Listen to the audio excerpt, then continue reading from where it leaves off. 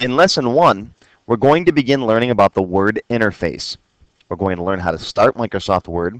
We'll learn about the title bar, the maximize and minimize buttons, the close button, and the office button. Let's get started today by opening Microsoft Word. I'll come down and click on my Start button. Next, I'll click on All Programs, then Microsoft Office, then find Microsoft Office Word 2007 and click on it to open up Microsoft Word.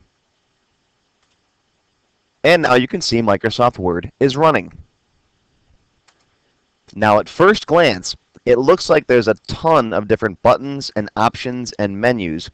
Don't let them confuse you. The Microsoft Word interface can sometimes be a little daunting, but don't worry, I'm going to show you just the features that you need today to be productive with Word.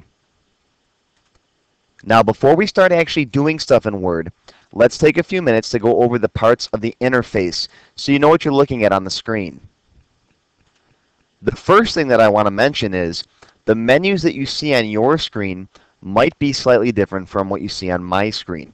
And that's because this big menu interface here called the ribbon that we're going to talk about in a few minutes will change depending on the size of your screen and the size of your Microsoft Word window. For example, if I make my window larger, you can see the ribbon is changing.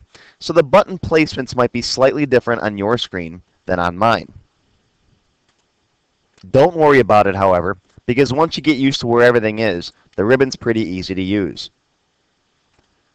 Across the very top of the Microsoft Word window, you'll see the title bar. Right now, my title bar says Document 1 Microsoft Word. Later on, when we learn how to save our files, your file name will go right here instead of Document 1. In the upper right corner of our window, we have our standard minimize, maximize, and close buttons that are standard on pretty much every Windows application.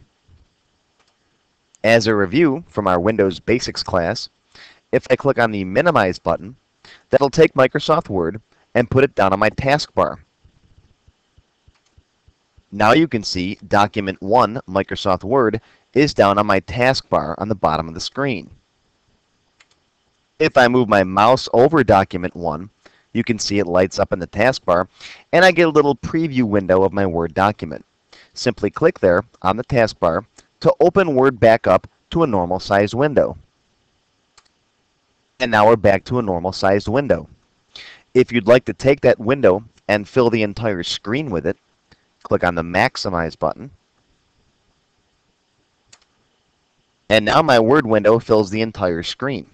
And you can see lots of different new stuff on the ribbon pops up here. I'll now click on the Maximize button, which has become the Restore Down button, to bring Word back down to a normal-sized window. And of course, the Close button is what we'll use to actually exit Microsoft Word when we're all done with it for the day.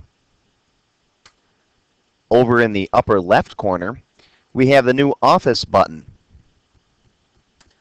The Office button is where we'll go to do things like save our document, open a new document, print our document, and so on.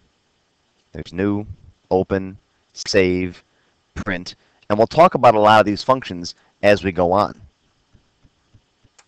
For those of you who have used previous versions of Microsoft Word, the Office button takes the place of the old File menu item.